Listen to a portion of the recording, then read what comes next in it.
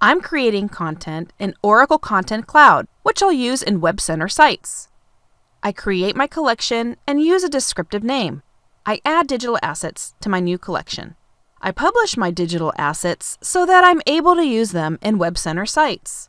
I'm also going to create a couple of articles for this collection, but before I do that, I need to define a suitable content type for my articles.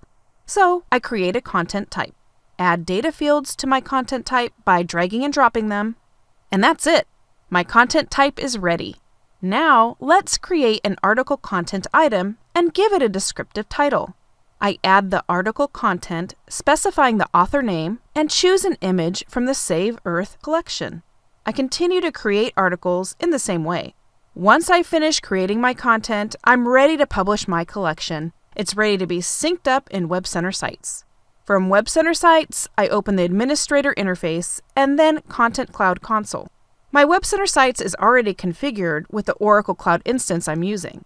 I sync up Oracle Content Cloud with WebCenter sites and switch to the contributor interface to check if the digital assets and content items from my collections show up. They do! Great! I create a page with a descriptive title. I begin assembling my page by dragging and dropping content into the main slot, followed by the remaining slots. Now that I'm done adding and arranging content, let's preview my page. Wow, this looks amazing! To learn more, visit us online at cloud.oracle.com.